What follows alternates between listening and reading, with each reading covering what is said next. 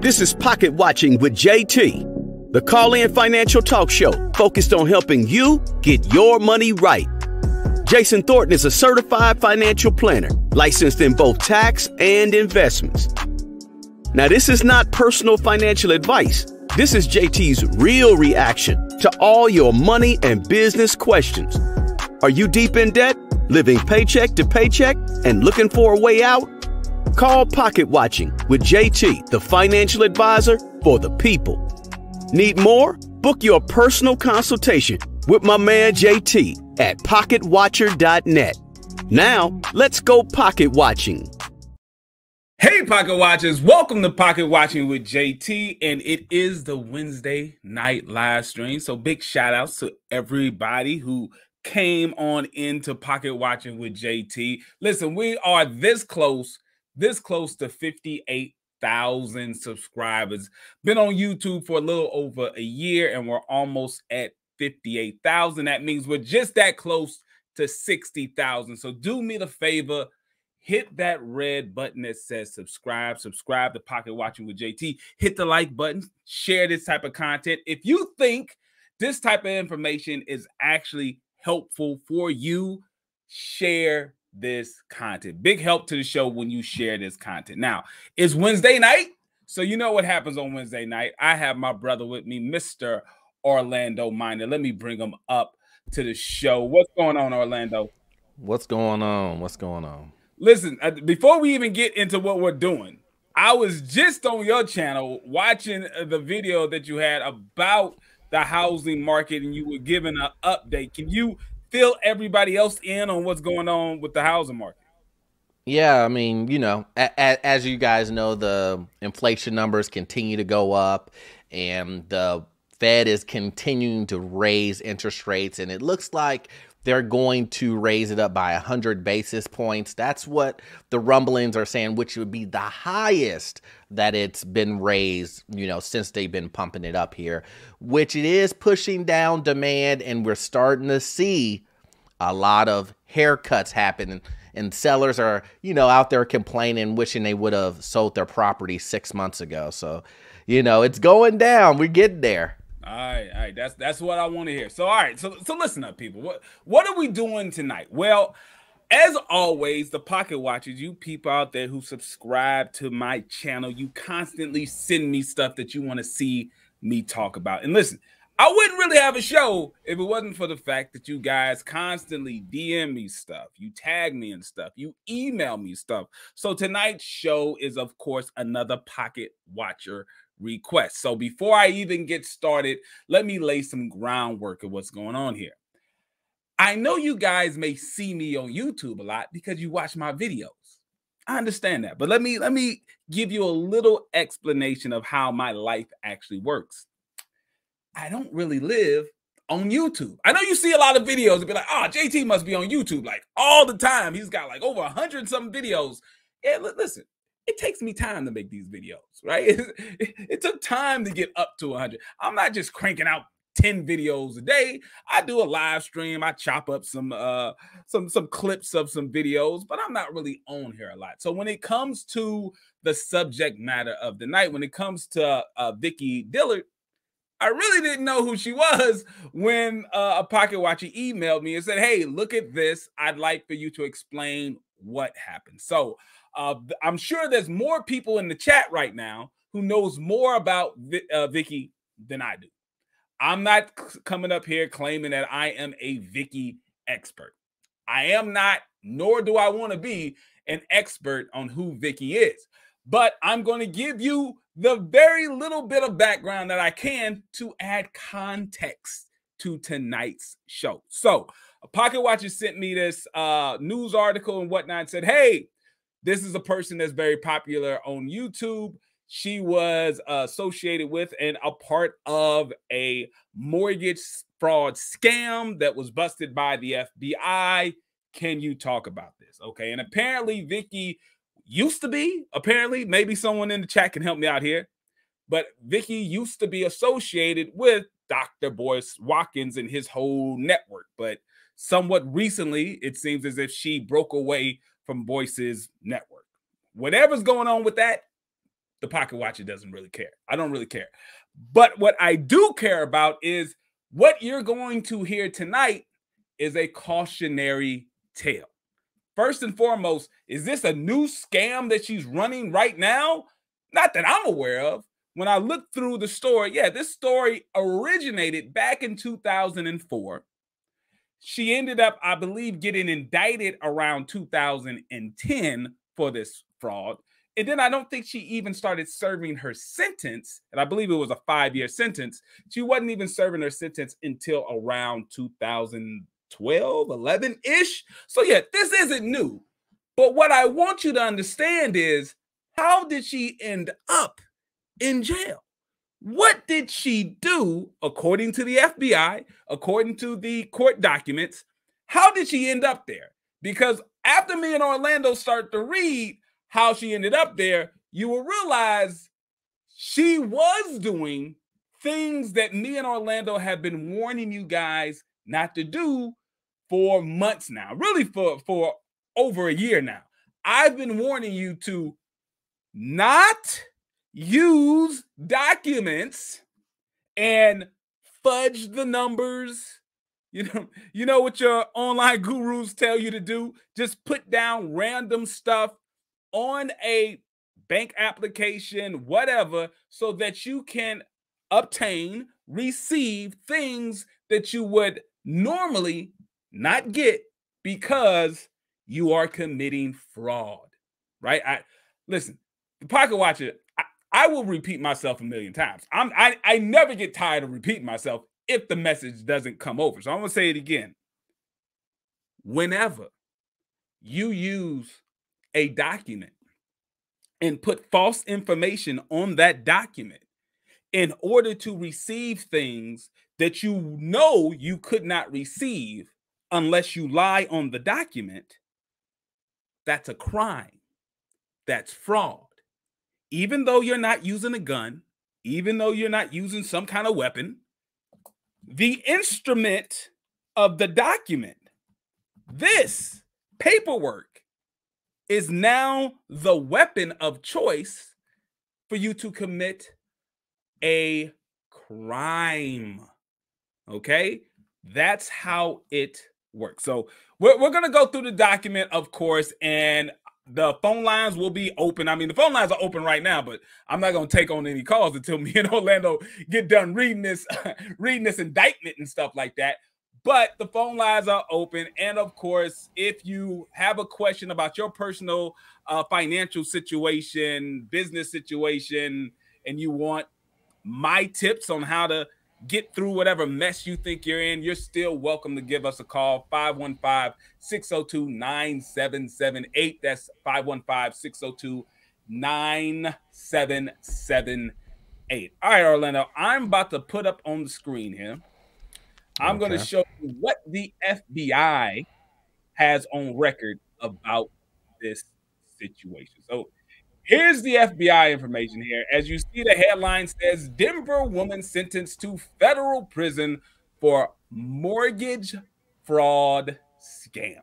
Now, when I start to read to you what she did, it's going to sound very familiar to some other shit we've done in the past. Because here's the thing: people honestly think that we're like overreacting when we talk about, hey, don't put false stuff on paperwork.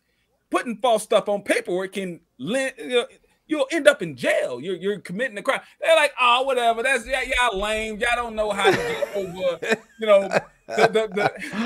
the U.S. economy and the whole way that the banks are set up. They're the real criminals. I get this, Orlando. Why don't you pocket watch the government? Why don't you pocket watch these? Why don't you pocket watch these banks? They're the real criminals. So if they're criminals and they're lying, we should be able to lie on documents too.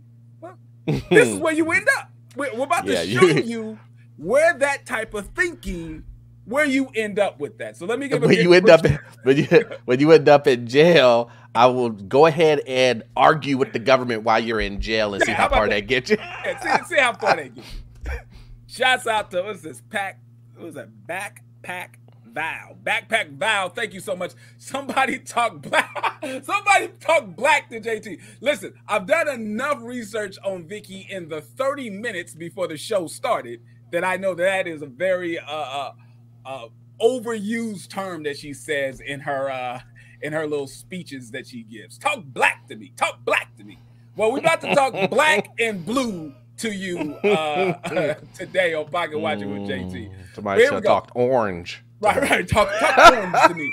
All right. So here's what the FBI has to say. Now it says here that Vicki Dillard Crowe, I believe is her name, aka Vicki R. Dillard, age 32. So she was 32 back when this happened, and this report was back in 2012. So age 32 of Denver was sentenced last week to serve 60 months in federal prison. For those of you who are not as quick when it comes to dividing by 12, I believe that is 5 years. All right. So we got 5 years in federal prison. It says here that even after she serves those 5 years, she is also going to spend 3 years on supervised release.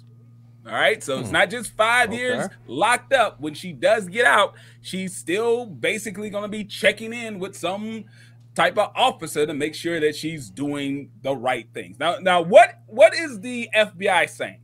She said that she's also ordered to pay $2,408,142.37 in restitution to the victims of her crime. Says Crowe pocketed close to $1 million during the course of her fraudulent scheme. Lord have mercy. All right, so what was going on? What was she doing? So she was originally indicted April 5th, 2010. She was found guilty December 16th, 2011, and she finally got sentenced on September the 27th, 2012. So as you see, the court process can take some time. Court process is not super quick. It can take some time, especially if you're bouncing back and forth, and you can stretch it out too with playing little games with attorneys, but it can be stretched out. But here's the thing that I want you to focus on here, Orlando. The actual scheme, according to the FBI, the scheme that she was perpetrating actually started around June 2004. So the FBI is saying she started this scheme in 2004 and ended in December 2006. Once again, people, when you commit some fraud, you're not free and clear just because second you commit the fraud, someone doesn't put you in handcuffs.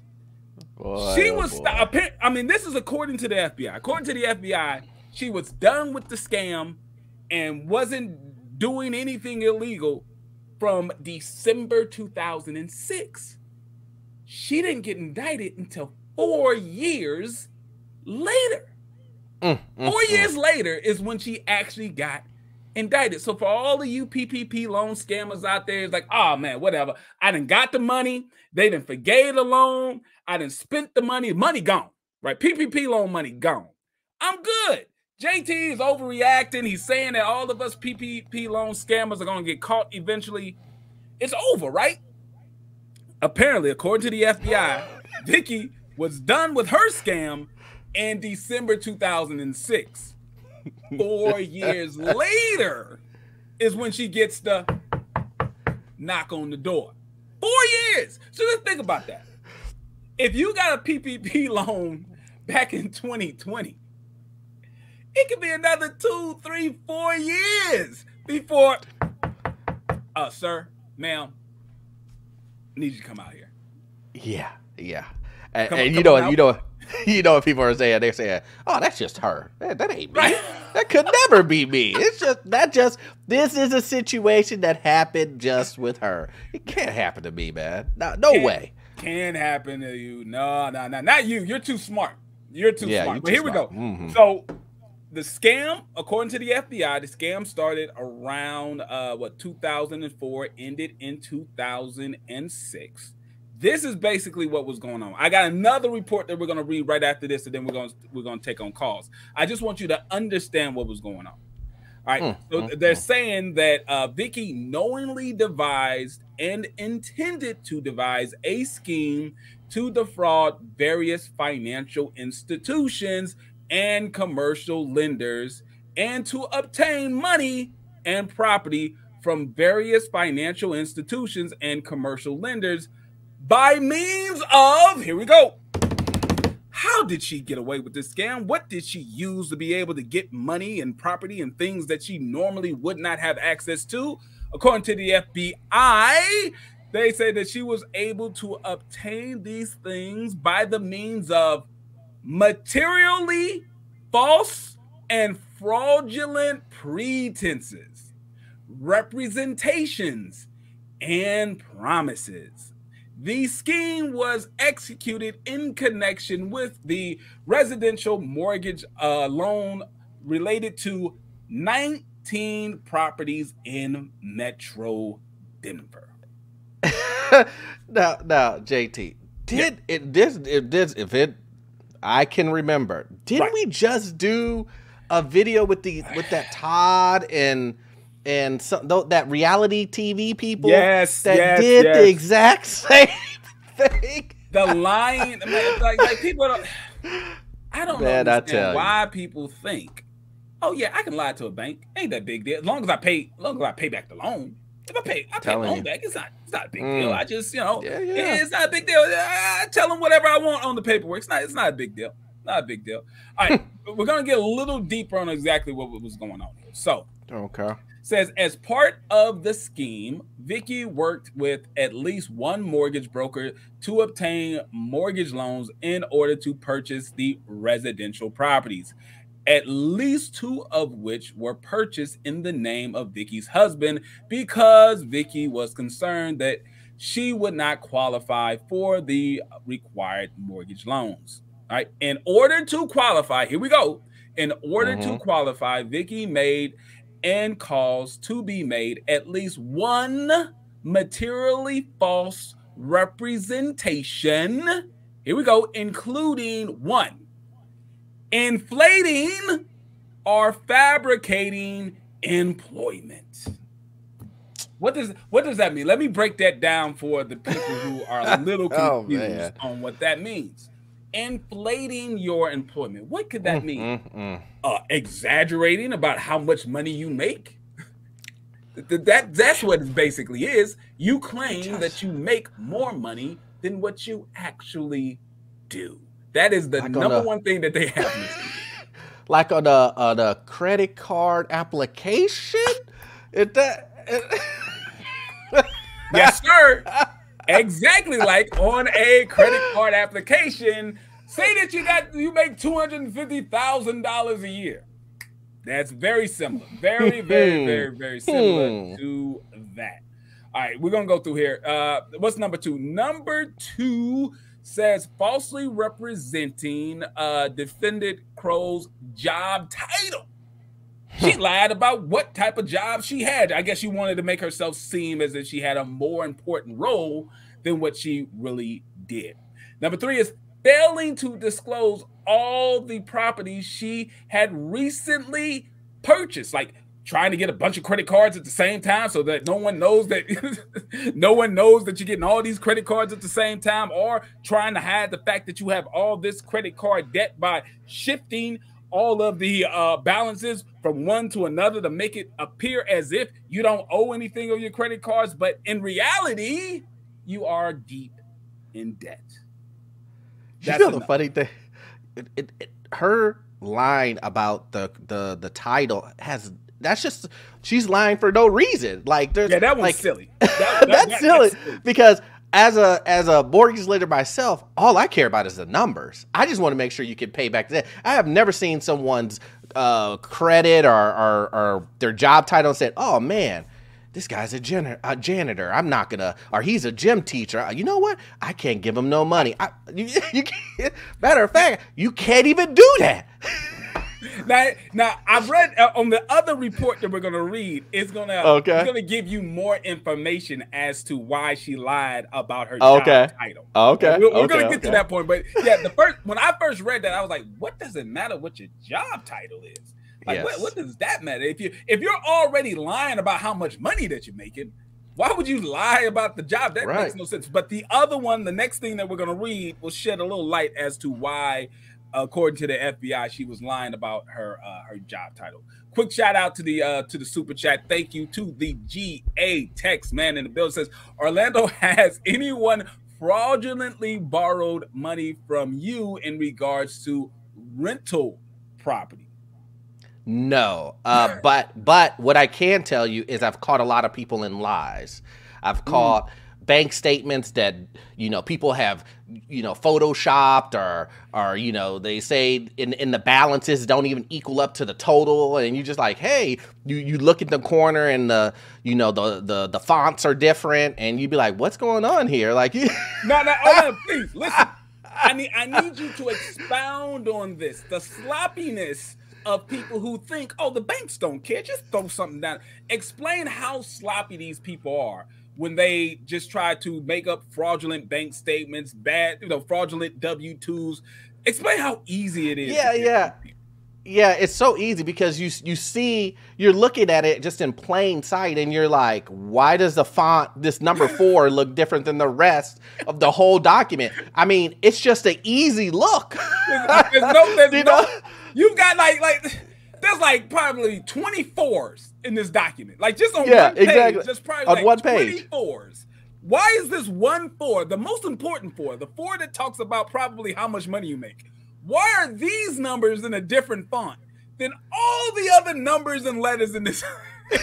are the biggest one is where you look at a bank statement and it says this page has been intentionally left blank. And then someone puts the balance of the balance of their checking account on that page, right there on that page, and you're like, come on, man, like this page was intentionally left blank. They're like, whatever, man. This is an easy spot. Let me just put, how much money do I have in this account? I have $30,000. Like, come on. I'm telling you. It's so easy to catch, man. It's so easy. It's that easy. All right, we're going to get through this, people. Start calling because we're going to take calls here in a minute. 515-602-9778. That's 515-602-9778. All right, let me see. Here's one of the last ones. It says, falsely stating, here's one that you're going to like, Orlando. Okay. Falsely stating that the property would be a primary residence for the borrower. Okay, Orlando, what does that mean? Explain it to the people. What happened? She said she'll be the primary residence for the borrower. So now this is a big thing. So when it comes to primary residence versus investment, you can lend a lot more on a residence that a person is living in because just in general, most people will fight to stay in their home versus an investment. So with an investment, it's more of a risky deal when you're lending money on it. So the LTV is going to be less, meaning that they have to put more money down. So people lie because they only want to bring in at 3%, but they want to make the money off of the investment. They want the cash and they want to bring less money down. And that is a no-no when it comes to the mortgage industry, especially when it comes to rental properties. It's just a no. So like I say all the time, I tell people, I say, listen, if you are going to be living there, you're going to sign so many documentations that say, are you going to live there? No. You're not going to live there, right? No. You're not going to live there again, right? No. Right? And then I tell people, just so you know, the bank is going to send people to drive by randomly to your house. They will do that. And if they see you coming out, it's a wrap. It's a wrap. They're calling the loan and they're suing you. All right, here we go. I want to read this from Phil O Girl. Phil Zero Girl says, what happens? This is a good question. What happens if you're self-employed or in sales and your income comes in at less than you thought when filling out the application? Now, before I let Orlando tackle this, let's be clear here. We're not talking about someone who's like, yeah, I'm self-employed and, I'm going to put down and I make $250,000. And, we're talking about someone who's really, really self-employed. And obviously your income's going to fluctuate. But the part that I'm going to hit first before I pass it over to Orlando is that, hey, listen, people, let's call a spade a spade. Let's not stop acting like children. All right, let's like you're talking to your brother, JT. You're not locked up yet. It's not the detective. It's just brother to brother, or brother to sister. Here. Listen, when you're self-employed, yes, obviously your income's going to fluctuate some, and that's understandable. But the projected income or the income that you think you're going to make has to have some sort of grounds in reality, right? Take a person who's self-employed, a barber. This barber consistently makes in the range between $38,000 and $45,000 for the past 5 years. Then on a credit card application or a mortgage application or whatever, they say, hey, you know what? I think this year I'm going to make $210,000. Then at the end of the year, when they end up making the 45, or hell, they had a really good year. This year, they actually made $50,000. They just shrug their shoulders and say, hey, I made a little less. No, listen. What in any type of history of this barber, this fictitious barber that I just made up, what would lead him to write down the number 210,000? He consistently makes between 38 and 45. Even in the example that I gave, he made an amazing $50,000, which is better than any other year that he did. So you have to have some sort of foundation in reality with your projected income if you are in sales or if you are self-employed. There has to be some sort of reality there. Now, if it was a case where you make normally between 38 and 45, and you put down 45 and you had a bad year and you made 36, I don't think the banks will be that upset. It's not that big of a difference. At least that's in my opinion. What do you think? I think you muted. The way that we normally look at that is that to avoid all of that craziness, we're going to take the last 2 years and average that out anyway. Right. So your last 2 years on your tax return that you did with the IRS, right? We're going to look at those and we're going to average those out. And then we're going to still take a percentage off of that, especially if you're not W-2s, but self-employed. Now, if you still argue that you're going to make more than that, then I'm going to need to see, you're going to need to at least be in the first quarter, and then I'm going to project out to see if that even equals out to what you're talking about. And then at that point, if it still doesn't equal out, I'm going to tell you, well, then give us a business plan of why you think you're going to get there. normally if you before you get to that point, people just fall off. But but if you still want to push that envelope, at the end of it, you're probably gonna just gonna be no, period. We're gonna just take the 2 years and run with that, and that's it. Right, and did we talk about this, because I know some people get a little confused. And shout out to Jacob, a member of the YouTube channel. He says, "Was this the female version of Batman Cavill?" No, not. I won't even go that far, because she wasn't giving advice for other people to do this silliness. Not that I've read in this indictment. She was doing it herself. So there's a difference between advocating for other people to do silliness and then you just do silliness on your own. So shouts out to Jacob. But remember about the averaging, because I want to make sure, because I wasn't sure if I heard you say it or not, but they like to see numbers go up or numbers flatline. They don't want to see numbers go down, right? So if you're doing an average, it's called year downtrending. Yeah. If you got year one where you make 100,000 and then year two you make 85, they're gonna be like, you make 85. They're not going to take those two numbers and average it. Now, if you make, 100 and 100, it's like, okay, you make 100. Or you make 100 and 200, they're going to be like, okay, you make around 150. Yeah, that makes sense. 150, but when you trend down, don't do that. So when you trend down, the next question I'm going to ask you is, why do you have a downtrend, and what happened for you to have that downtrend? Like, there was a lot of that during the pandemic, which is understandable because everyone was in that predicament, right? So a lot of people would say, oh man, my 2020 tax returns, it was the pandemic, and you would be like, okay, I get that, but it can't be so bad. You can't have made, I don't know, 250,000 and then 50,000 the next year just because of the pandemic and expect me to lend you 200,000 or 150,000. It's not going to happen. But people do expect that. People do expect that, and they expect that because they think, oh man, my credit is great, but it's more than just your credit. That's what I try to explain to people. It has to do with how much money, and there's a ceiling to that. Yeah, people get ridiculous. I'm gonna finish reading this, and then we're gonna go to the phone lines. Hey, y'all make sure y'all get these likes up. We got almost 800 people in here. Me and Orlando deserve at least 400 likes. There's man, get those likes here, up. Right? 800 people in here.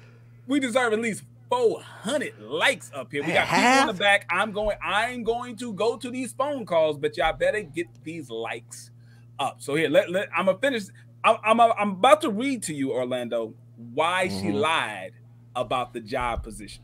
Okay. We about to get an understanding why the job position was lied to. So this is actual documents from the case, right? So you got the U.S. versus Crowe, right? So this is the case here. Okay. This is why she lied. So here we go. It says here it says that in June 2004, Crowe, which is Vicki, in 2004, Vicki, a resident of Denver, Colorado, sought to purchase a home in Denver.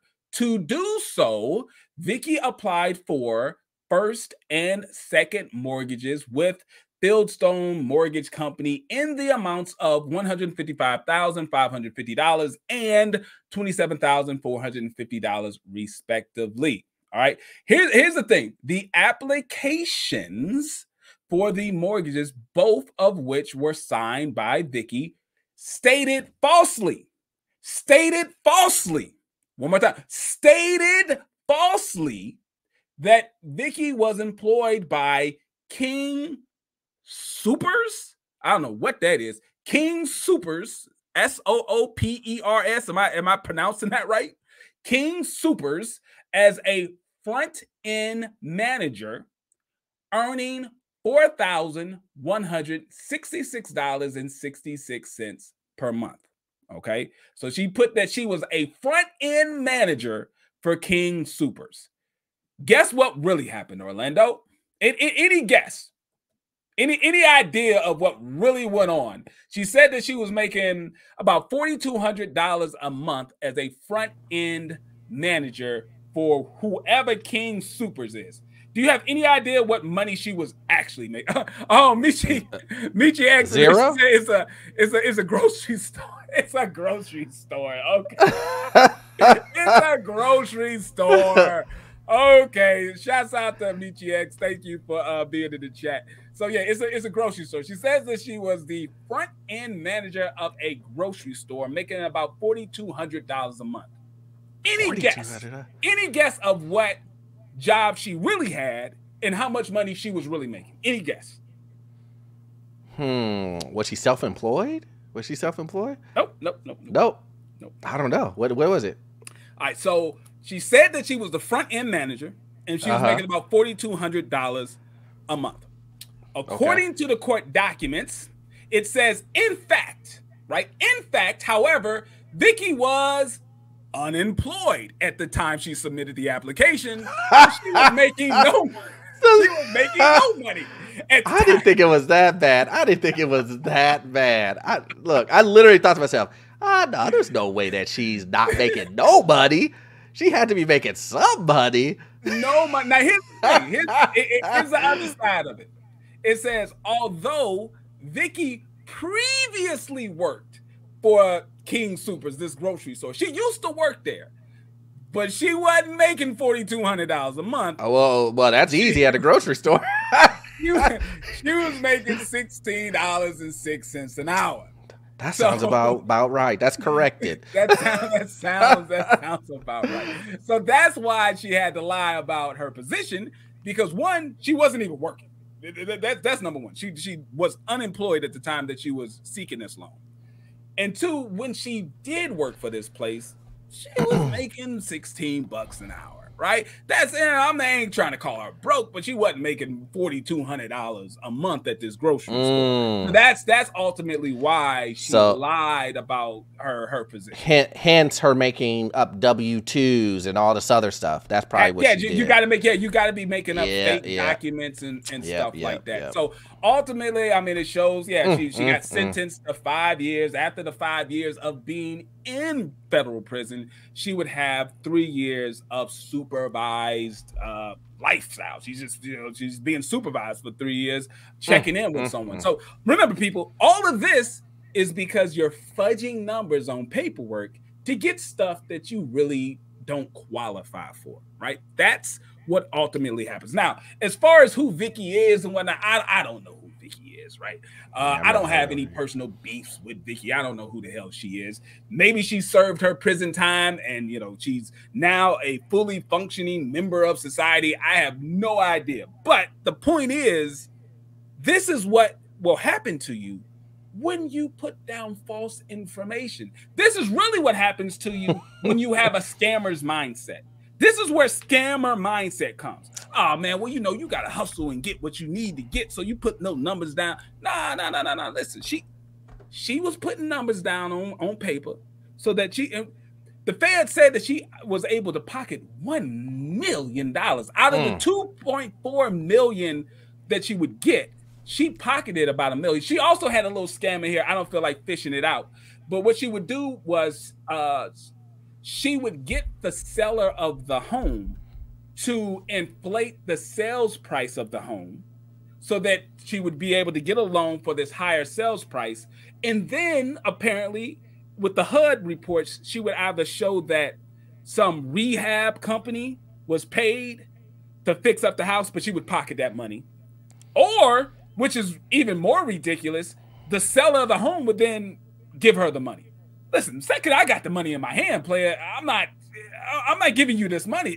If on all paperwork it shows that you bought my house for $250,000, even though I was selling it for $200,000, and then you got a loan for $250,000, then I got the $250,000. Good luck on getting that $50,000. So you're telling me, so she did all of that, overinflated everything, ripped off the bank. Right. And then when the bank has to go into foreclosure and work out the loan, she thinks the bank isn't going to spend money to come after her? Oh, come on. I mean, come on, man. That's common sense. Scams like this are always short-term, right? You're a short-term hustler in your mentality when you do scam. Like PPP loans. The people who are scamming with it, you're short-term thinking.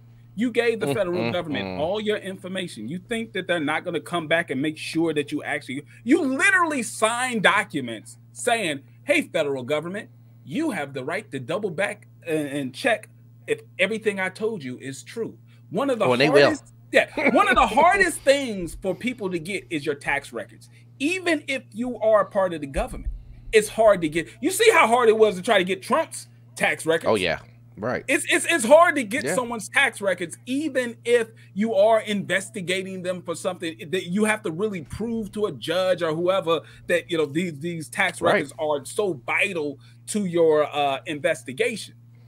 Well, you already signed. If you got a PPP loan or an EIDL loan, you already said, hey, at any time, if you want to check my tax information, go right ahead, because I need this money and everything that I'm saying is true and exact. And all right, let's go to the phone lines. I started a business 3 years ago. Right, 3 years ago. I'm good to go. All right, let's see here. We got a caller from the 347 area code, so just hold tight.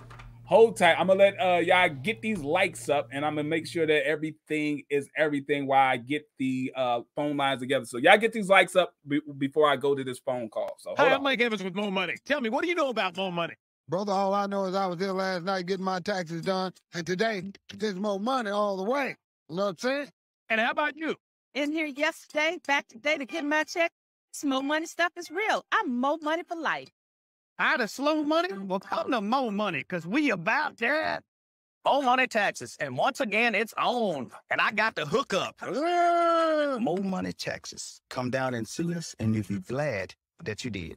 At Mo Money Taxes, you're more than just another number. This year, we're offering our 30-second refunds to go along with our next day refunds. Come down and see us, and you'll be glad that you did.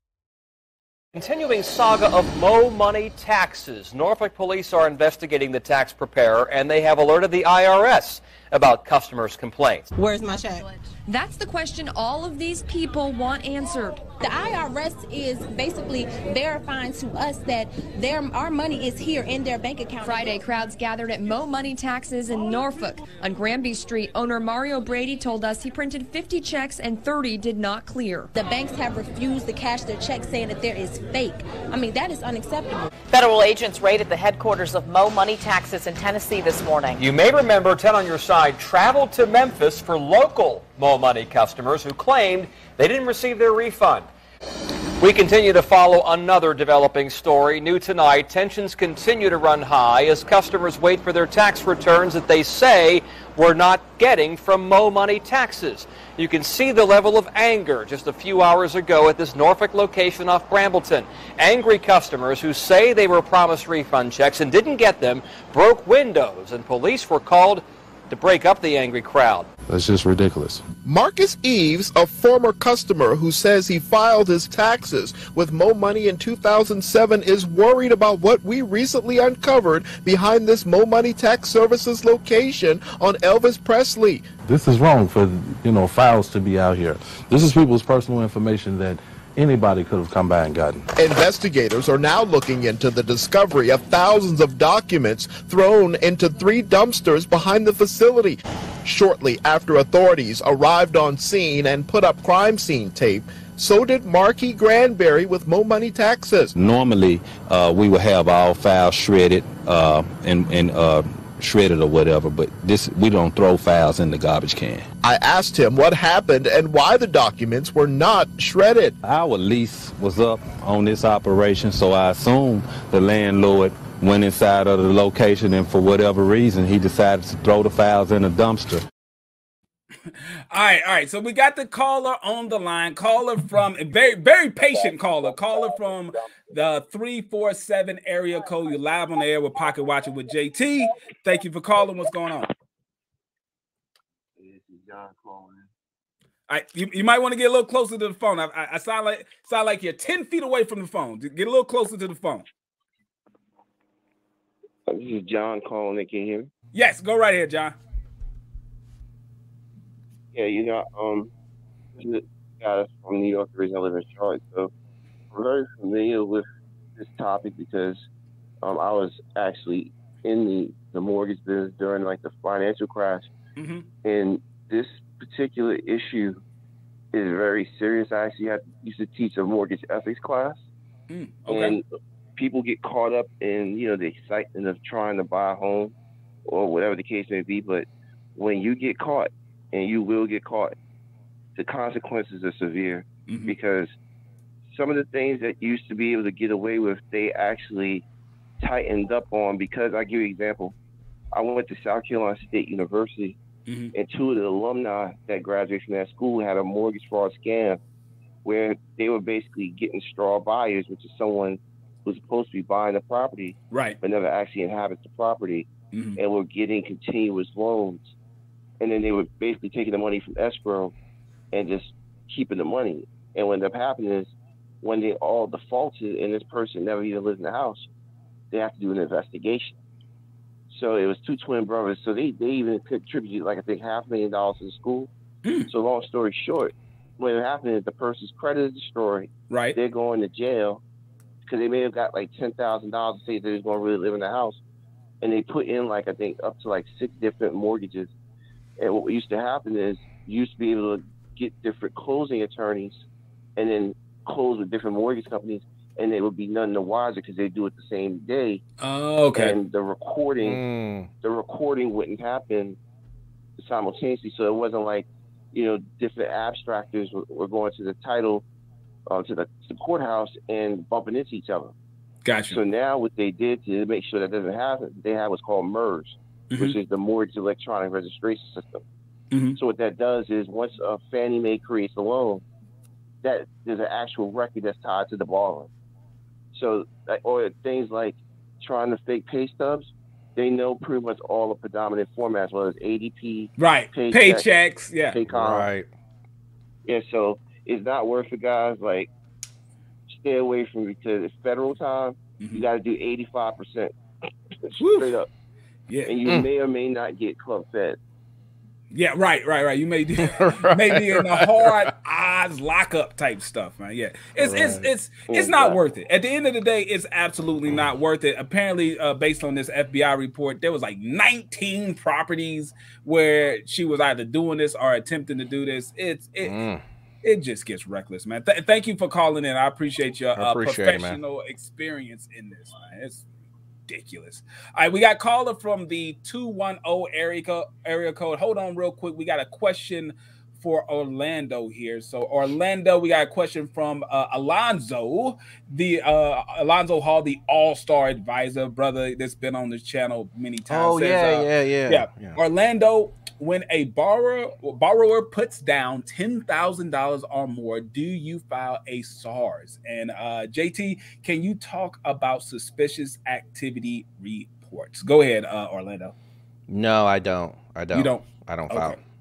All right. So on the other end, okay, these suspicious activity reports, it's when they see a whole lot of cash. Right. If you deposit a certain amount of money in the bank, or you have this huge transaction in cash, they want to know what's going on. Is some money laundering going on? How were you able to get this money? So then a report is filed and sent with the government on file. And if they want to, they can obviously look into the situation, start to track you and see exactly what's going on. So people who think they're being slick and, oh yeah, let me put this down with, the money that I got from doing whatever illegal activity that I was doing, I'm going to just, and then there's structuring. Let me talk about this too. For you people who think you're super, super smart.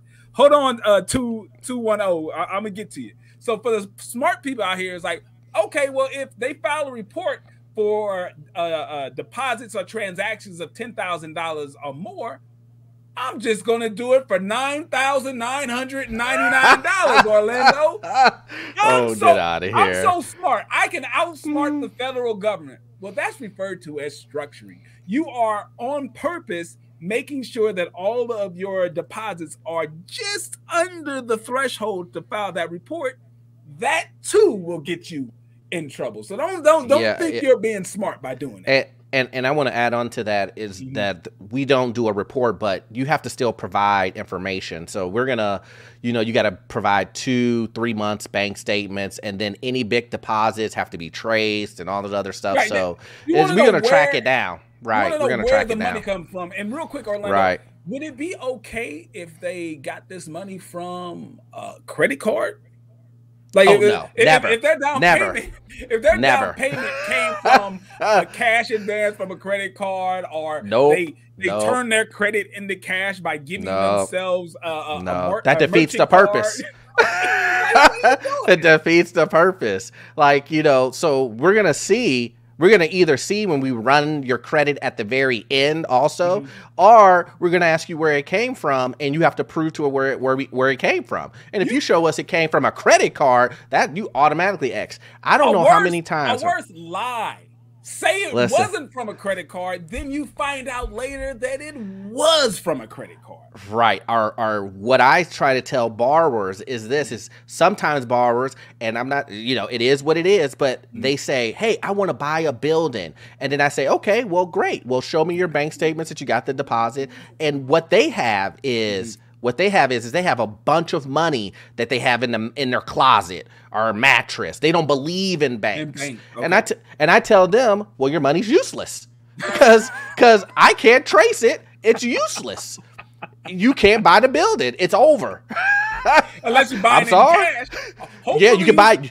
You store it buy it enough where you can buy it 100% in cash, and you don't need the finance. Then go right ahead. But here's the funny thing: the reason why they don't want to do that is, first of all, they don't believe in banks. They don't want to put their money into the bank so that it can be traced. Right? They don't want to do that at all. But here's the thing: if you buy the place and you're gonna use some type of title, which most people do, they're not going to take a suitcase full of cash. You're going to have to wire it. Where are you going to wire it from?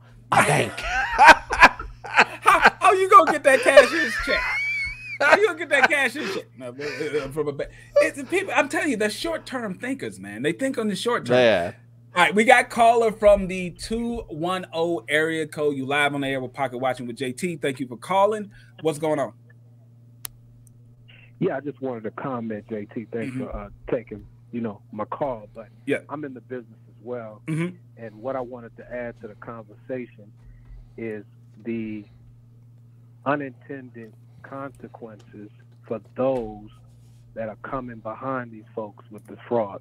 What I mean by that is this: people always lament about the amount of documentation that we have to get, but this is one of the reasons why. Hey, listen. I want to hear it. It's a great example. Point. See if you can get a little closer to the phone, because I think I know where you're going, and I want people to hear exactly what you're saying, because you sound a little low. See if you can get a little closer to the phone, but go right ahead. Is that better? Yeah. Better? Yeah, go right ahead. Yeah. So I'm just saying the amount of, on a daily basis, I hear people complaining about why do we as lenders have to know so much information? And this is why. And so, the generational wealth thing, I'm thinking about those younger folks coming behind you. Right. You're not thinking about those people because you're making it harder for them. And if you look anywhere on the planet, here in the United States, we have the best mortgage products out here, as far as you being able to leverage and things of that nature. So I agree with you guys. The amount of fraud and the sophistication that I'm seeing nowadays is just crazy. I've recently had some fraudulent IRS tax transcripts. I want to hear it. It's story time. Story time. I want to hear what's some of the wildest stuff you've seen. Your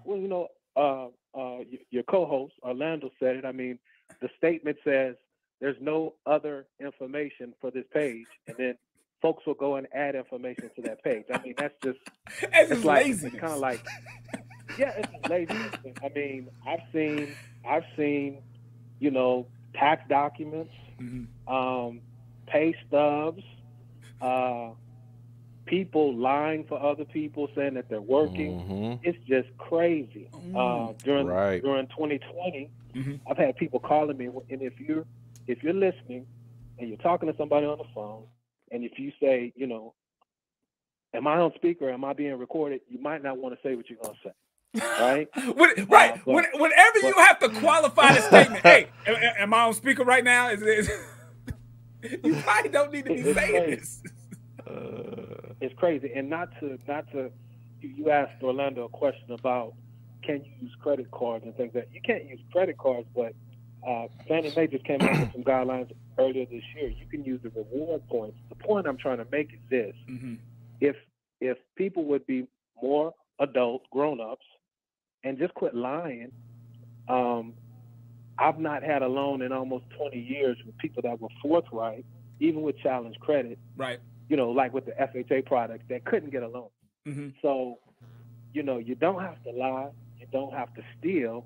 And the last thing I'll say is just someone that has gone through 2008 to 2010 and still in the business. Right. One of the things that I noticed is when you get into these cycles, the contraction, right? All of this business credit and things of that nature, nobody talks about when the bank just says, hey, we're shutting the credit lines off.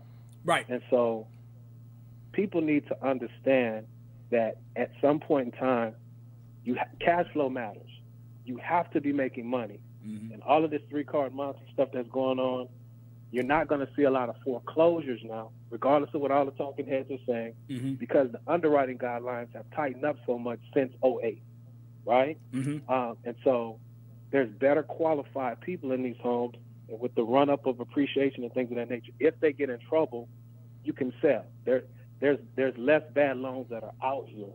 But to your point, and I'll end with this, just over the last month, I've had an audit where the investor that's trying to sell, you know, everybody's trying to sell their loans to the government at some point in time. Right. Freddie, Fannie, so we can convert them into bonds, right? They're going back over a year. One case in particular, to net it out, we do verbal verifications of employment within 10 days of closing, right? So this was a nurse. Her employer said that she was employed.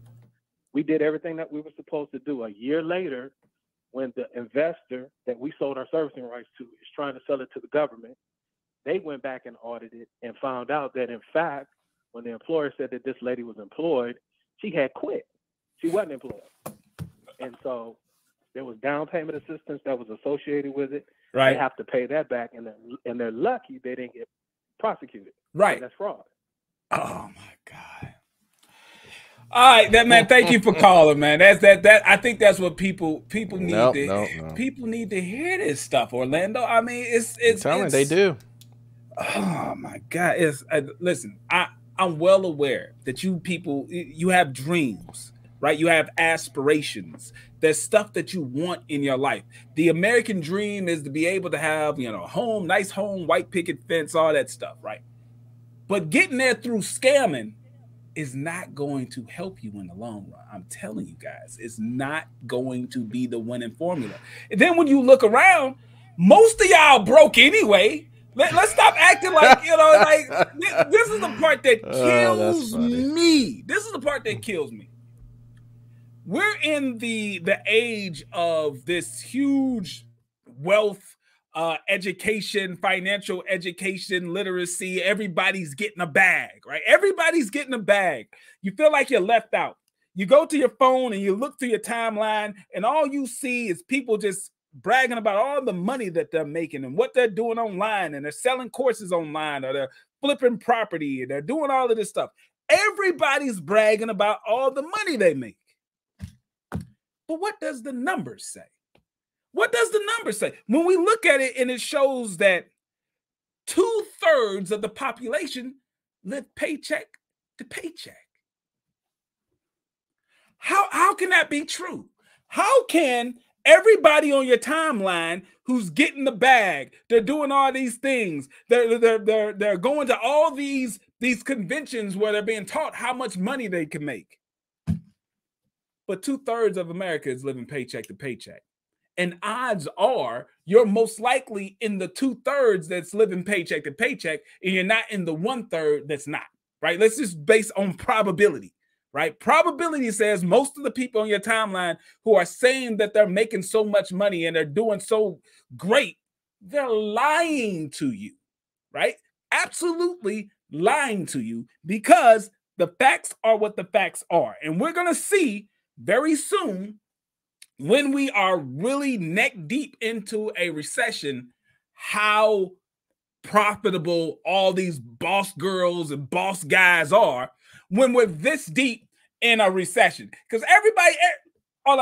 everybody talks rich. We got a caller from 919. Give me 1 second here. Caller from 919. We're gonna bring you up. Everybody's balling until it's time to ball. Everybody's got the big money and all these things until it's time. Like, you know, Orlando, we're in our offices. Someone walks in our office for a consultation or appointment or whatever, and they look the part. They look the part. Man, listen, they are from their heads to the bottom of their feet. They look like $1 million. They look like, listen, hey, I got everything that anybody who wants to be wealthy should have. But then when they actually hand over their documents, unless their documents are fraudulent, let me make sure I'm clear. Unless the documents are fraudulent, you look at the documents and the person's broke. They're living paycheck to paycheck. Paycheck. The clothes that they bought and have on their back right now was probably purchased with a credit card, and that credit card's about 2 or 3 months behind the payment, right? Like all this stuff maxed out. Right. What are you doing all of this for? Like, you're doing all of this work to try to make yourself look as if you're just so in command of your money. You make so much good money. You're flying to Miami every quarter, and you're going to all this stuff. But the reality is you're broke. You broke. You ain't got no money. You owe more in debt. No money than a little saved. Bit of cash. Right. No money. No money saved. Zero. Nah. They don't do none of that. Let's go to this caller. We got caller from 919 area code. You're live on the air with Pocket Watching with JT. Thank you for calling. What's going on? What's up, JT? What's up, Orlando? How's it going? How you doing? Good. What's going on? Oh, man, I just wanted to just say I love your show. I appreciate what you brothers are doing. And I just got to say this, man. All this boss babe, all these people that have money, it is all cap. All cap. I'm a senior director, clinical operations for a biotech company.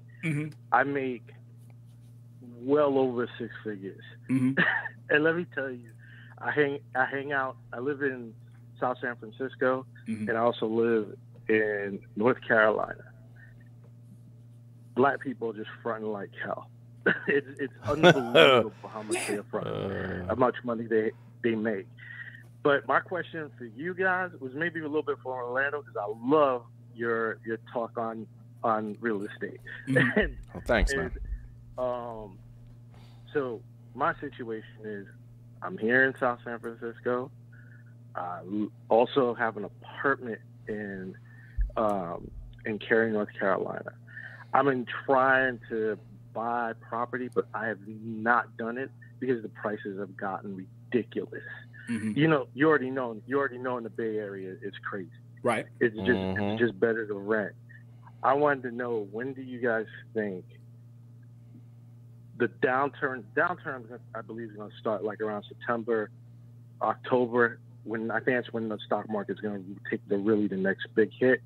But how long of the downturn do you think it's going to be for the real estate market? All right. Because I am looking to get into real estate, a lot more real estate. I got a couple of questions for you before Orlando answers your question. So you're looking to get into real estate. Sure. You're waiting to see where the market goes. A couple of questions I got. I know about how much money you make. You talked about that. What kind of debt do you have right now? Zero. Good stuff. Student loans paid off. And check it out. I've got 2 master's degrees. I got a master's in biotechnology and I got an MBA. It took me 10 years to pay that junk off. Nice. And I got cash. Nice. I've been saving throughout all of 2010 and since 2005. Dude, just saving, paying off my debt. My credit score is over 740, 748 actually. It took me a long time.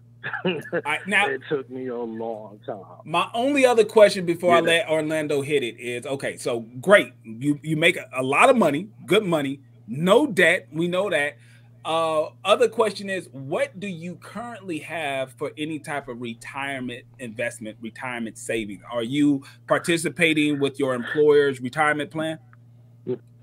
I max out my 401k. I've been maxing out my 401k since I started this business, dude. There we go. I'm well educated on these matters. I got an MBA, so I understand the finance piece of it. Got it. So okay, perfect. I'm 38. I'm on track to probably retire by like 52, 53. Mm-hmm. So. All right, hey, you answered all my questions, so you're not going to hear Orlando when you're on the line, so I'm going to let you go. Thank you for calling, and I'm going to let Orlando go ahead and answer that question based on when do you think it's a good time for him to buy? He's got all the prerequisites that I would ask for him to have for buying. Right. So what do you think, Orlando? So this is my thing with the whole buying now, wait until, it falls apart and whatnot. When you're talking about a house, it's different than when you're talking about investment properties. Investment properties are determined by cash flow. What's happening with cash flow? And as we know right now, rents are high, right? So the cash flow is going to more than likely support wherever you're trying to buy, right? So you have to look at every deal as exactly that, a deal. Is it a deal? What are you trying to make on each and every deal? So I never tell anybody to, when it comes to rental properties, to, sit there and wait and try to time it and whatnot. You're going to have a very hard time trying to time it anyway. So I would say it's on by deal basis. And if you are going to wait, then, the best time would be obviously to wait till a recession hits and then try to figure it out then. But me personally, even as I'm looking for deals, I'm not sitting here waiting around. A deal is a deal. Right, so. Right. And this is his personal home, right? I think he's getting. I think this might be personal. So obviously, I thought he said it was his rental. He said investment. He was looking for rental. He was looking for investment. Yeah, he looking for investment properties. Gotcha. Okay. Then right. He needs to be actively looking for deals, not waiting for the recession technically. And then anyway, if he's actively looking for deals now, he can better gauge when the recession hits how good of a deal he can possibly get, right? Because if you're not actively looking now, when the recession hits, you're still going to be thinking, okay, is this good or not? He needs to actively be looking. Here's the thing, guys. When you are doing rental properties, I know you go online and you go on YouTube and you see these like triple million home runs that someone bought a property for $1 and sold it for $500,000. Look, those are needle in the haystacks. They probably works less than that. Like you have to go in there, and crypto has really spoiled a lot of you thinking that a 9% return on your money is horrible. Like, they have unrealistic expectations on the returns that they should be getting on these investments. Yeah, that's clear. We got another caller. We got a caller from the 773 area code. Caller from 773, live on the air with Pocket Watching with JT. Thank you for calling. What's going on? JT.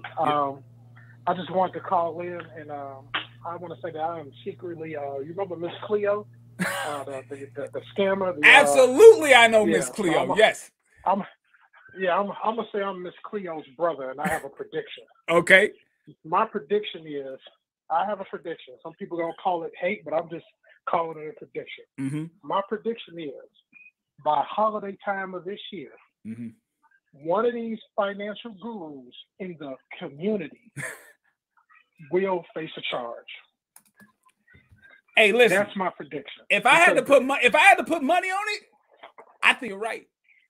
I think you're right. When the full weight of what they've been teaching actually hits the fan, when we see, and I expect there's probably over maybe 10 to 15,000 people out here who have been using these techniques to get these credit cards, these high limit credit cards, they're going to default on these credit cards. And when the government looks up and say, how many people defaulted on credit cards in a span of 1 month?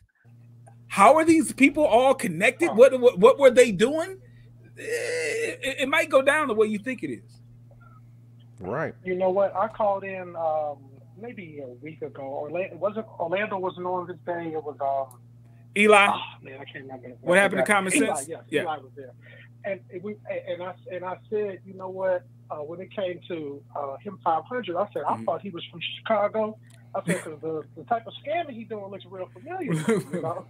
And I was speaking to a close friend of mine who is one of the assistant state's attorneys here in Chicago, and they know who about this because they be on YouTube too, right? Just casually watching or whatever, right? Right.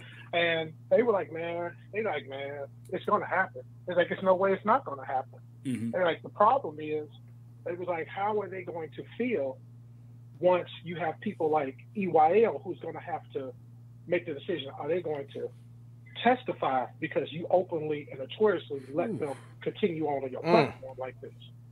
They was like, now that is going to be the real shakeup. Yeah, and that'd be people going to say it's going to be a huge domino effect that it's going to get ugly, you know? Right. Nah, man, I agree. They steady going. Yeah, I agree. I don't know what it is. I have no idea what the vetting process is over there. And I mean, when I was talking to these guys, I was like, listen, man, if y'all need some help from me, I'll help. It's not that hard of a deal to like me and Orlando, we can hear fraud from a mile away. Like we know these things. Like I understand these guys aren't, professionals in the same way that me and Orlando are. They haven't seen these things time and time again. So okay, yeah, you didn't know, but you can't say you weren't warned. You can't say that we haven't already said you guys need to get a little tighter on some of these guests that come on and are promoting these courses and these financial strategies to help you get over on the system. That's fraud. But man, I'll be damned. I could take a kid in freshman year of high school and say, hey, put down on this job application at Foot Locker. At your last job, you made $260,000. Right. That don't seem right. Like, come on, man. No one jumped up and said, hold on, bro. Because to me, you will have more cachet and have far more equity in your brand by challenging some of this stuff on air, But yeah, I mean, who am I? But I thought one of them. What was it? Was it Rashad? One of them supposed to have been a financial planner, advisor, or something before? Yeah, let me explain that. Some people don't really understand how different roles within the financial services industries work. Okay, and this is not a shot at anybody who I'm about to name and job positions that I'm about to name. Everything that I'm saying is factually true, right? So if what I'm about to say hurts someone's feelings, don't be mad at me. Be mad at the fact that, what I'm saying is true and you have a misconception of who you are. So here we go. So within the world of financial services, there's different positions, but generally I'm going to break it down to 3 to help with the conversation. There are people who sell insurance. These are insurance agents. They work for insurance companies and they sell the product of a insurance policy to customers. They very often refer to themselves as financial advisors. Even though they're not really giving any real financial advice, they legally can't give financial advice because they're not licensed to give financial advice. They are licensed to sell insurance. So those are insurance agents. Then there are brokers. A broker is someone that takes an exam and they are then licensed to sell you a stock or bond or mutual fund. These brokers also like to refer to themselves as financial advisors, even though still they're not giving anybody any advice, right? They're selling you a product, a stock, bond, a mutual fund. So there's a lot of people in this space that will call themselves a financial advisor when they're literally not licensed to give advice, right? So then you've got this other group, which I could group into investment advisors and financial planners, right?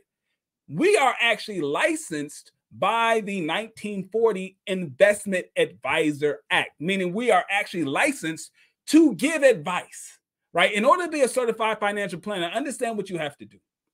You have to, one, have a bachelor's degree. You have to also have an education on a college level in financial planning. Then you have to pass a board exam proving that you know how to give people good financial advice. You also have to commit yourself to ethical standards that basically say, and I know this may seem radical, you have to commit yourself to say, I'm going to put the interest of my client before mine. Meaning, if I'm going to give my client advice, that advice is going to be 100% focused on what's best for them and not what's best for me. Now, the other two in this group that I gave, people who sell insurance, people who are brokers, they have almost none of these requirements. They don't have to have a college education. They don't have to, if they do have a college education, it doesn't have to be in finance, right? They don't have to have any type of ethical standards that put the best interest of the client before them. So that's why it can get some kind of confusing when someone says, hey, I'm a financial advisor. Then you scratch your head and say, well, if you're a financial advisor, why didn't you know this? And why didn't you know that? There's a good chance that that person is not a certified financial planner. They're probably an insurance agent, which, shout out to all the insurance agents. You are absolutely needed. It's an honorable job, but you're not licensed to give financial advice. Or you are a broker, a stock broker. You have a Series 7 license, right? Okay, shouts out to you. They're somewhat needed, not as much in the past, because now you can just go on the app and buy a stock. So whatever. But still, it's a profession, respectable, but you're not an investment advisor. You're not a certified financial planner. So that's why it can kind of get confusing when people say, hey, I do this, I'm a financial advisor, but at the end of the day, it's like, you don't, it doesn't show. So that's why it kind of happens like that. Does that make sense? Is that kind of clear how that works out?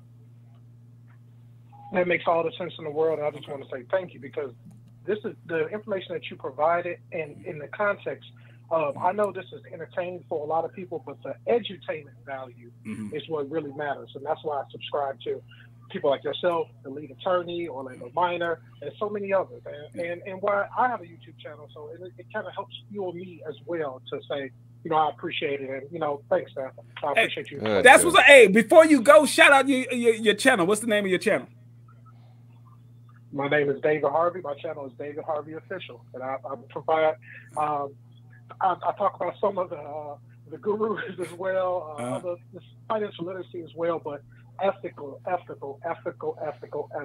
review credit cards, all types of different things. So, okay. That's what's up, man. That's pretty much it, man. That's what's up, man. Thank you for calling in. I appreciate it. All right, we got this super chat, and then I'm gonna take the call from caller from the 336 area code. So caller from 336, get ready. But let me read this super chat. It's from GA Texman again. Our brother says, were you guys prepared when the market crashed back in 2008? Any losses? Well, me and Orlando are extremely similar in this situation. I'm gonna go first. But explain what happened. So in my case, listen, man, I graduated from college in 2000. Undergrad. I graduated from undergrad in 2006. Right? I ain't had no money.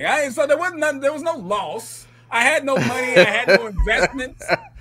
There was no quote unquote loss. And I can tell you right now, I was absolutely not prepared. Not prepared whatsoever. The only thing I had, obviously I had student loan debt. But I was blessed to be able to work for my father. So worst case scenario, I wasn't going to lose a job. I was going to have a job, but because of the way the economy was, business got a little slower, and I wasn't making the same amount of money that I was making before. But I was blessed to be able to be in a position where I did not lose my job, and I was able to get through and survive and continue to go to school, went to night school, and kept going, and paid for a lot of that stuff out of pocket. So I didn't take on a whole lot of more student loan debt. I just paid out of pocket because that's really the only option that I had. So no, I was not prepared. No real losses because I didn't have anything. I didn't have anything. What about you, Orlando? Yeah, same thing. I had just got out the Air Force and I was going to school, so I didn't have anything. So yeah, I'm in the same boat as you. There was nothing to be prepared for because what was I going to use? Nothing. Nothing. All right, so all you new people who just came on, we had about 1,000 people here, and if you just came on and say, hey, I thought we was talking about Vicki Dillard and the fraud. Let me give you a quick summary before I go back to these phone calls. So we were able to take a look at what the FBI had on file about this whole case with Vicki Dillard. Why is it relevant? Is because she received a sentence of 5 years federal time, and then 3 years supervised supervision when she got out because of not taking a gun into a bank and taking money out the bank. It was because she was lying on forms. Now, this is based on a court case. Now, if she wants to say she wasn't lying on the forms or whatever, well, congratulations, say what you got to say. I'm going to say what the court said and what you were found guilty by a jury of your peers said you did this. So don't sit there. Hey, the Vicki Army, the Talk Black to Me Army, if y'all want to jump down my back, listen, y'all need to first get the record corrected from the federal government, and then I can correct my statement. But I'm basing it on what the federal government did. The federal government basically was saying that she was lying on the loan applications. One of the craziest things was she claimed that she worked for a grocery store making about $4,200 a month, when in fact she was unemployed. She had no job. She wasn't making any money. So she lied about how much money she had. She lied about how much debt she had. She also lied about the use of these properties, saying that it was going to be used by the borrower for a primary residence, when it seems as if this was going to be more of a rental property situation. The scheme had about $2.4 million that she was able to get, but obviously some of that money went to the people who sold the homes. She ended up pocketing around $1 million. Here's another key point that I want people to understand. She stopped doing this scam in 2006. Wasn't even that long. She started in 2004. She stopped in 2006. So it was 2 years she was doing this. The cops didn't start knocking on the door, right? The indictment didn't come down until 2010. 4 years when she was done. Like, I'm sure she thought, hey, I'm good, right? Like, I'm sure Vicki was thinking to herself, listen, I'm good. I got $1 million to the good. It's been 4 years since I even did this scam, so no one's coming for me. But knock on the door, indictment in 2010, trial in 2011, and then she was sentenced in 2012. 5 years with 3 years of supervision after she serves the 5 years. Ooh. All because of what? Not because of a gun, not because of a knife or a hammer or some sort of strong arm robbery, because she was fraudulently putting down how much money she made on loan applications, how much debt she had on loan applications, and the use of the funds that she received for the loan. That is what got her Fed time. And y'all can call me lame and all that all you want. I'm not doing Fed time, player. I ain't doing it. I ain't doing Fed time. Orlando, I mean, maybe you can do it. Maybe you tougher than me. I'm not doing no time. No Zero time. No state time. No time. No time. Man. They ain't doing nothing. Shit, I'm crossing T's, dotting I's. Man, don't put me in that group. Right. All right. So Super square. You got caller from 336 and caller from 313. 336, you are up right now. You're live on the air with Pocket Watching with JT. Thank you for calling. What's your question? Hi, JT in Orlando. This is Dion. I'm calling from Greensboro, North Carolina, And I just wanted to add something to the conversation. My father and my brother run a small construction business, and we build homes. I've also seen people who lose whatever little money that they had because they're trying to project something that isn't real, and they're lying on paperwork that doesn't catch up to the end. So, quick little story. I built my house last fall. I closed in October. There was a couple building next to me. So they had some things that they wanted that were kind of outside of the usual purview, right, as far as price range. But they're like, no, it's fine. We'll pay the additional cost. So as they're ordering things, and my father's giving them the difference between this is what we have in the budget and this is what you want, they're paying for it. What we thought was cash up front, right? Turns out they were charging up additional credit cards thinking that it wasn't going to be caught because they had already been, quote unquote, pre-approved. So when it comes time to close on their house, right? Their credit, of course, gets ran again. They no longer qualify, and they didn't have any money saved. So we had to then sell the house to another couple who then gets it for a steal because they're not paying the increased cost of those additional items. So in the end, like, look, in math class, the shortest distance between 2 points is a straight line. It might take you longer than you want, but you're not a failure if it takes you longer to get what you want. In the end, it just doesn't pay trying to project something that's not real. It doesn't pay. Great point. 100%. Great point. Thank you for calling in. That's such a good point. All of this fake it till you make it. Listen, Orlando, I didn't go to fake it till you make it school. I don't know where you kids learn this from.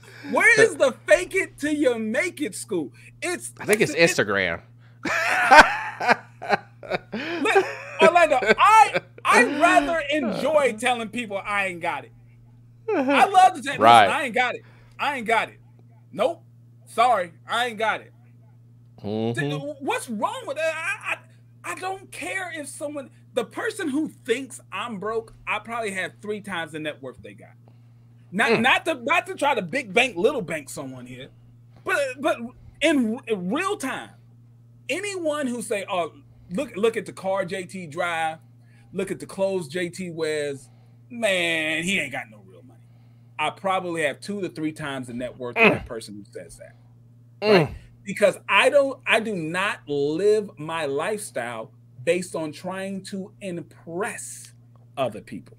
100%. The only people who matter in this situation of how I spend my money is my wife and my kids. Oh, they're the only ones. Look at that. Look at that. And I can tell you right now, the only debt that I have is my mortgage.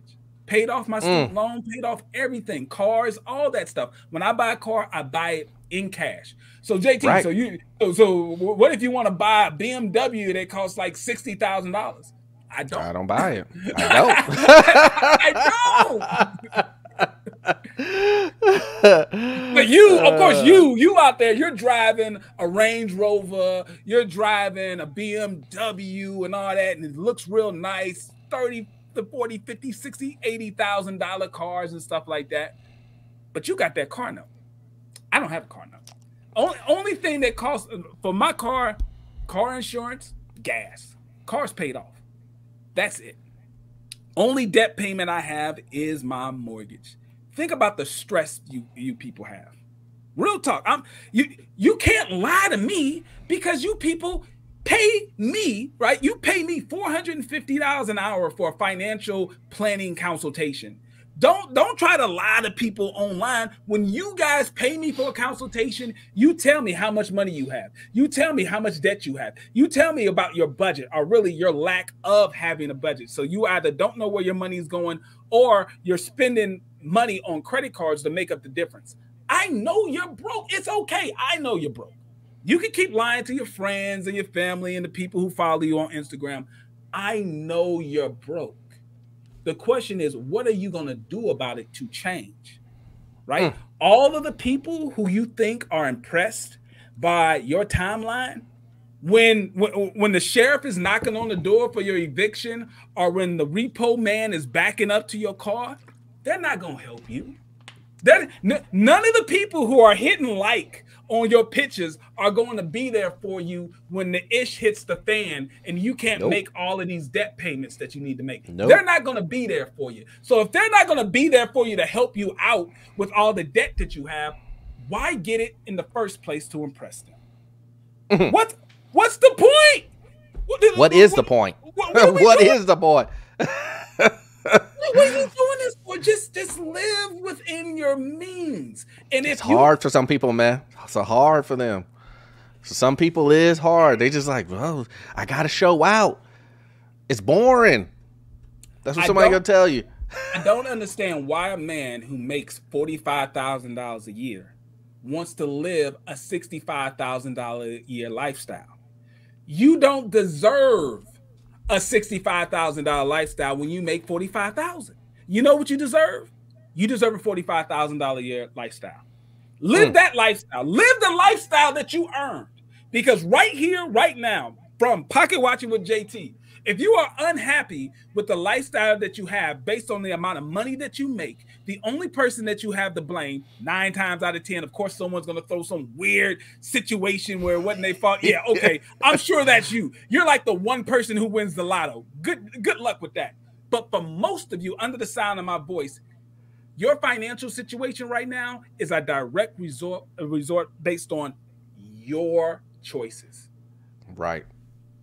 The things that you've done, the way you spent money, the choices you made, that's why you are where you are financially. And the way that you're going to get out of it is by changing your actions. When you change your actions, your financial situation will also change. There's a little advice for you, a little free advice. All right, so we got 2 callers from 313. So I don't want people to get confused here. We got 2 callers from 313. The first one I'm going to is 3137. So if your phone number starts 3137, I'm about to hit you up. If it's 3134, you're going to be next. So caller from good old Michigan. 3137, you're live on the air with Pocket Watching with JT. What's going on? Hello. I have a question. Shoot. And I'm gonna just throw a scenario out at you, right? Go ahead. So my cousin is new to starting his financial journey, and he's looking to buy a car. So he's just looking at all these financial literacy videos online on Instagram. Okay. So we came across one that said, if you make money in your business, let's say you make $500,000 in your business legally, but you don't want to pay taxes. That's a really good business, but go ahead. Okay, you don't want to pay taxes on that. So with the tax influencers on Instagram, they're going to tell you to write everything off. Of course. Yeah. So now you can't go out and finance and get loans and get a house and all this because you done wrote everything off, even though you got a good business. Right. It looks like you're making no money. Yes. Zero. Oh, okay. So here's where it comes in at. This person said, if you want to finance and get a house, show that you made $500,000. Go get the loan from the bank, and then amend your tax returns in 8 weeks after you got the loan and the car and the house and everything, and then write everything off. So now you basically kill 2 birds with 1 stone. So what would you say to that? All right. What would I say to that? Okay, point number 1, what I would say to that is the person who's abdicating this is an idiot. The person who's abdicating this, if I had to bet money, is not licensed to represent people before the IRS. They're probably also not licensed to give any real financial advice because ethically speaking, this person is an idiot. Okay? No. This person is a licensed tax accountant. Why? Hold on. Why do we have to do this? Why do we have to do this? All right, story time, real quick, story time. So a while ago, probably over a year ago, I did a video. I did a video about an accountant who was getting a little fast and loose with the advice that they were giving.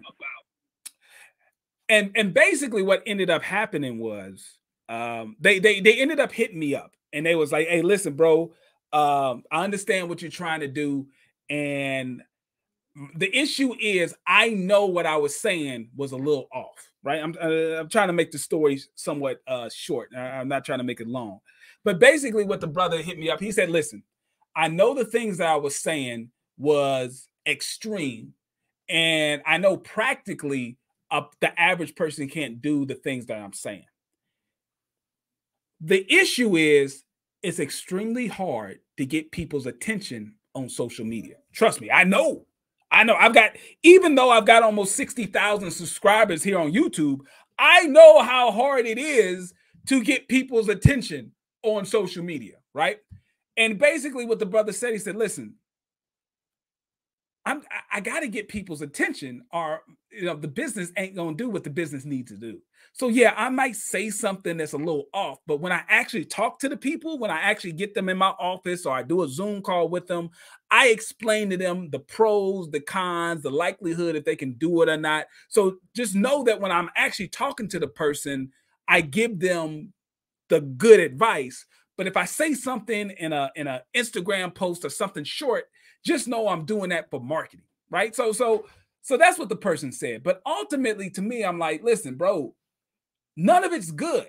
Like, if I have to market to you in a slick way, knowing that, hey, you really can't do this or you really shouldn't be doing this, I mean, you got to check your ethics at that point. At that point, you got to say, is the money worth it if I have to lie to you? Because basically what you're kind of doing, you're doing a bait and switch. I'm telling you, hey, yeah, what you could do is you could say that you make all this money on your tax return, and then after you close, just do an amended return and You can't, I mean, doing that, one, is unethical. Two, there's also different things in place where, and Orlando can probably speak to this too, the lender's going to look like, hold on, you said that you made this. Now you're going back and saying that you didn't make this. What's going on? To me, I think that's unethical, and there's also some legal issues when it comes to that. But I'm gonna let Orlando kind of take that part of it. I mean, what do you think if someone came to you for funding, and for whatever reason this person then goes back and they amend their tax return? What do you think? You mean if they amend their tax returns after we close on the loan? Right. Is that what you're talking about? Yeah. Yeah, I mean, the problem with that, though, is that you sign all this documentation, right? You sign all this documentation, and you sign your name on, you X the boxes and say, all of this information is true, and you will not go back and change it and all that other stuff, right? No, wait. Are you telling me that people sign? Listen, people, I know this. I'm just being rhetorical. I know. Are you telling me that when they fill out these documents stating how much money they make and how much debt that they have have to actually write down that they're not going to go back and change what they said? Yes, that is the case. So you put yourself in that situation. If you go ahead and do that, then what's going to happen is like the caller has previously said, is first of all, the loan's going to get called. You have to come up with all of that money up front. Immediately. Immediately. Give me my money now. Hey, if you don't want no problems, you need to come up with the rest of my money on that loan right now. And you know they don't have it. And they don't have it. They don't have it. We want the money. They got it. I want it now. right now, with all the interest and the penalties and everything on there. I want it now. Prepayment penalties, everything on it. Give me my money now. And then after that, which most people won't have, then we're going to go through investigations and go to court. And you know what happens in the situation we're talking about right now. Lying. So, yeah. Listen, if you got to lie to get something, you really don't, you're not supposed to have it. I don't know how much more I can say. I sound like an episode of like Sesame Street or something. If you have to lie to get something, that means you don't deserve it. How about you actually do whatever the thing it is you need to do to qualify yourself for something? Then it's like the person who lies on that job application. It's like, yeah, I can do this. I know how to operate a forklift and all this stuff. Then you get the job and you're sitting in the forklift like, I don't know how to work this. I'm probably gonna murder somebody in this forklift. Like, what's the point? See, this is the thing that I think most people don't understand. People think that as soon as they close on a loan, a bank doesn't look at that. That's it. We no longer, it's over with. We ain't no longer looking at the documentation. We not gonna check up on you. We not gonna do anything. We just done. You passed the test. You got past us. You got one on us. Right? That's what they think. But what people don't understand is just because you don't get notified don't mean we didn't check. We checked. We just didn't say anything because everything was fine. But we do background stuff, randomly checking, drive checking, mail, making sure that mail is coming to the house, all that type of stuff. It's random, but you could be the lucky person who get caught. Get caught up. Right. Yeah. Ridiculous. All right, so we got caller from the other 313 area code. So if you got 313 area code and you're on hold, I'm talking to you. So caller from 313 area code, you're live on the air with Pocket Watching with JT. Thank you for calling. What's going on?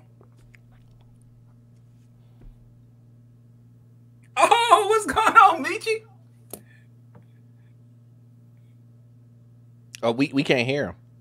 Oh, y'all can't. Oh, hold on. I can't hear him. Hold on, real quick. We got Michi X on the line, ladies and gentlemen. Y'all couldn't hear her before. Michi, go right ahead.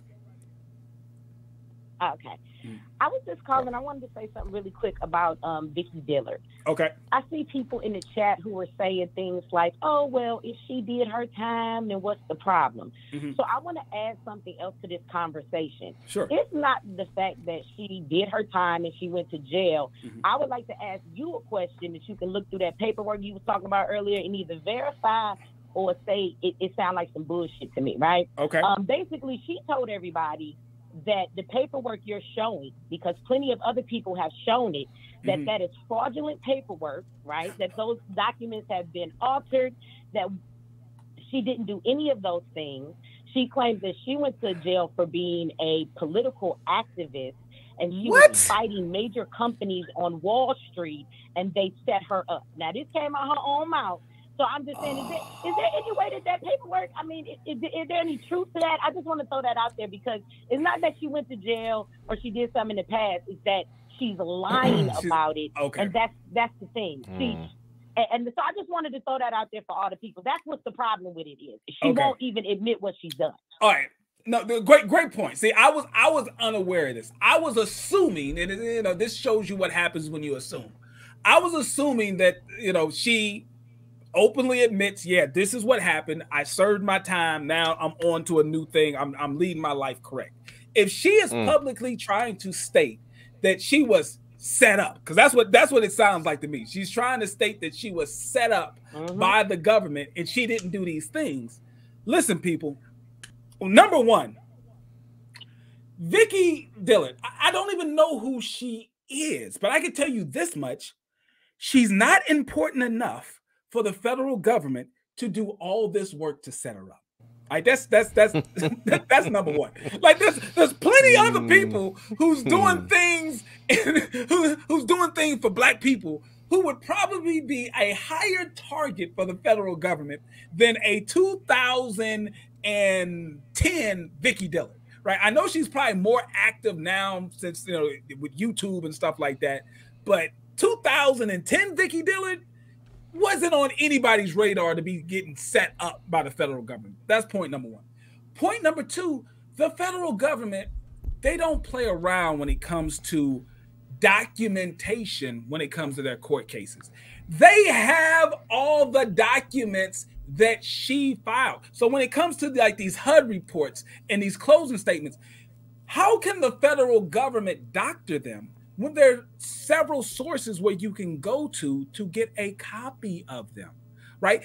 I'm sure she's not showing people, well, here, these are my actual documents that say this, and these are the documents that the federal government. She can't say that. These things, like the report said, her signatures are on all these documents.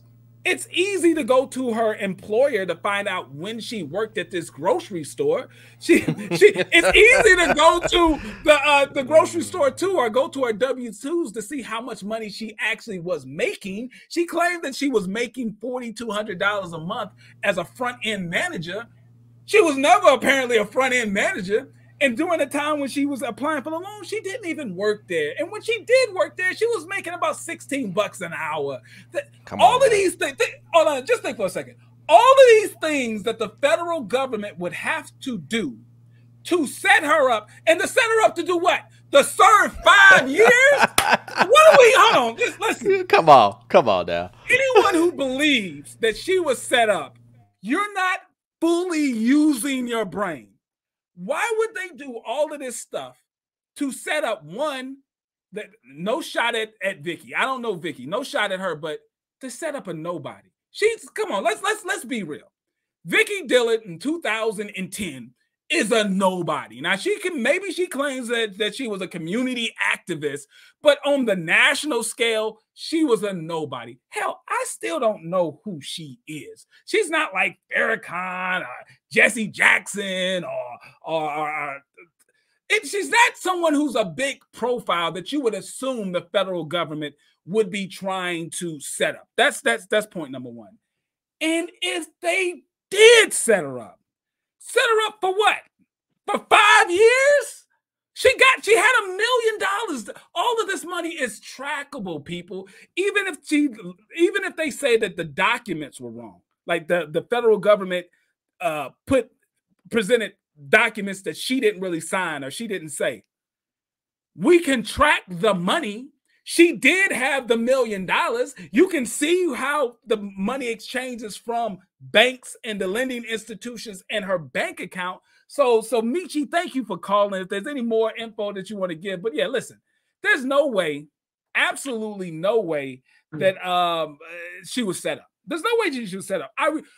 My intelligence refuses to allow me to believe that a woman was set up by not only the FBI. This was a joint task force between the FBI and the U.S. Postal Service.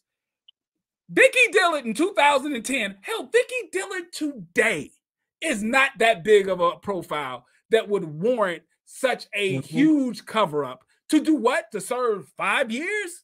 Get out of here. Get out. Right. If they're going to set you up, you doing life. They're trying to get you off the streets for life. Hell, it's easier to just get rid of you. Like, why would they do all of this? It's easier just to, if you're going to that level of conspiracy theory, it would, think about all what has to, think about the attorneys that has to be paid, the accountants that have to be paid, all of the agents that have to be paid. If the federal government's going to do all that, I'm sure it costs them hundreds of thousands of dollars to do this. I'm not even talking about the conspiracy. I'm just talking about the actual court costs and the investigation. Like literally, just to investigate her for this crime, it probably was somewhere around $100,000. When you account for all of the payroll of all the federal agents and employees that were a part of this investigation, probably $100,000. I know dudes on the street that you can pay $5,000 to murk somebody. Like, you think the federal government doesn't do cost analysis on things like this? What's the point of paying people $100,000 to set up this big activist for 5 years when you can get Ray on the corner for 5 stacks to murder somebody? I'm sorry. I'm going up. It's just so stupid. It's so stupid. No, Vicki Dillard was not set up by the federal government. If anyone has any type of proof of anything like that, I would love to see it. But I believe she was defending herself. When I looked through the documents, it says pro se. So it looks as if at some point she had an attorney, and then at some point she was defending herself. So that already shows something's crazy. But yeah, Michi, thank you so much for calling. Is there anything else you want to add? I just want to say, I just want to add this too, that I want people to look at that and look at her record, because just like she didn't have any job at all, but on paper she made it look like she had all the job in the world. Right. She also sells spiritual classes, and I just want to show something to dumb people, right? Receipts like you do, you bring receipts. I'm going to give people some receipts, and you can go look it up. A year ago, Vicki Dillard was a Muslim, and now she is a spiritual guru. So a guru is somebody who is an expert at something. And I'm just saying that I think that's all the proof or receipts that anybody needs. You can go back a year ago or less, and this woman was a Muslim. But now, and before that, a year before that, she was a Christian. But now she's a spiritual guru and selling people classes online, and she's selling them magical coffee that has been chanted over that will change their life. So I just want y'all to keep all of that in perspective and put it all together. That I'm gonna just leave it with that and throw that out there, because people in the chat seem to really fall for this slowness, as she would say on her show. And like you said, they just don't think with their damn brain. People have been putting this information out, and I'm glad that you have done it, because you don't have a dog in the fight either way. See, I don't like Vicki. We have personal beef because I know the way this woman is. I've known her in real life. She messes with everybody's money. But when me and other women have come out and showed these same documents, she tried to excuse it away. But see, you don't have a dog in the fight. So I'm glad that with your expertise, you have come up here and set the record straight. So with that said, that's all I wanted to call and say. All right, perfect. Thank you so much, Michi. Michi X is in the building, ladies and gentlemen. Thank you so much for calling. Yeah, listen, come on. Let me just speak for a second to the people who may be watching this live or on the replay, and you think that Vicki was set up by the federal government. Let's just use just basic logic for just a few moments. Just basic logic here. All right, so you have all these other people who are going around this country doing things that you would consider are for the culture. They're activists, and they're doing all of this stuff. All right. Back in 2010, you're telling me that the federal government said, with all the people that we need to control, because remember, I'm talking from the perspective of the people who think that the federal government is going to set someone up. All the people that we can pick to set up, to get them off the streets, we're going to pick a woman in Denver, Colorado, who 90% of the population have never heard of before in their life. Just think about this. Not Farrakhan, not Jesse, not Al Sharpton, not Benjamin Crump, not any of the people who have a national platform. No. We're going to get someone who is local to Denver, Colorado. And we all know how Denver, Colorado is a hotbed for revolutionaries, right? Clearly, Denver, Colorado is where revolutionaries are made. Okay. They're going to dedicate at least bare minimum $100,000 worth of man hours, right? Actual salaries that they have to pay out to government attorneys, government accountants, just agents, all this stuff, to get this woman who's in Denver, Colorado off the streets. And how long do they get her off the streets? They get her off the streets for 5 years. 5 years. Like that's not even close to being like it's not worth it. it's not worth it. Hundreds of thousands of dollars to get someone off the street for 5 years. If I spend if I want someone to go away and I spend $100,000, they ain't coming back. And I'm no gangster. I'm no killer. I'm just a guy that likes to watch The Godfather, Goodfellas, Menace to Society. I've seen so many movies. If I put up $100,000 to get rid of somebody, they better stay gone. They better stay gone. They're not coming back. Just 5 years. 5 years. 5 years. 5 years. Come on, people. Like let's use our brains, people. Let's just use our brains. All right, we're gonna wrap this thing up because y'all got me hot. Y'all got me hot. We gonna wrap this thing up. Got JT going on. Listen, we got over 1,000 people in the chat. When I get off this live, if we don't have 500 likes, man, listen, y'all gotta support the content. Y'all watching it? You're all gotta hit that like. Hit the like button. Why it costs nothing. Why is hitting the like button important? It's important because when you like this content, that means the algorithm's going to say, okay, well, if John likes this content, and John watches the same thing as Jack, then we're going to recommend this content to Jack. That way the channel grows. And as the channel grows, me and Orlando, we can do more stuff. We can present more stuff. That's how this thing works. That's how it works. Hit the like button, people. We have over 1,000. Bare minimum, we should have 500 likes. We will be back. I'll be back this Friday with another show. What is it going to be on? You'll see. Go check out my Instagram, because on Instagram, I kind of preview the next show that I'm going to do. So Friday at around 6 p.m. Central Standard Time, I will be doing a show. And trust me, you want to see this show. Come and check it out. But hit the like button. Follow me on Instagram and Twitter to see what's going on. Orlando, let them know where they can find you. Yeah, please go to my channel, Orlando Miner. We're talking about the housing market, how to get you in your first rental property, everything real estate. Please come on by and check us out. All right, people. So that's it. That's Pocket Watching with JT. Next episode is going to be this Friday, 6 p.m. Central Standard Time, live stream. Got a couple of guests and people that I'm trying to get on the show. But whatever, no matter what happens, we're going to have a good show. Call me up if you have questions. That's what this phone number is for. Not only to call about the topic that we're talking about, but you can call me about your personal financial situation. You're not talking to an internet guru. You're talking to a guy who went to school for this, graduated, got licensed, got certified. I'm going to give you real, obtainable, actionable financial advice to help you in your everyday life. I'm going to give you financial tips so that you can accomplish your goals, but no scammer stuff. I'm not going to teach you how to lie on forms. I'm not going to teach you to rack up a lot of credit card debt. I'm actually going to teach you how to stop living paycheck to paycheck and get out of debt. If you're interested in stop living paycheck to paycheck and getting out of debt, subscribe to Pocket Watching with JT. I'll see you guys Friday. I'm out.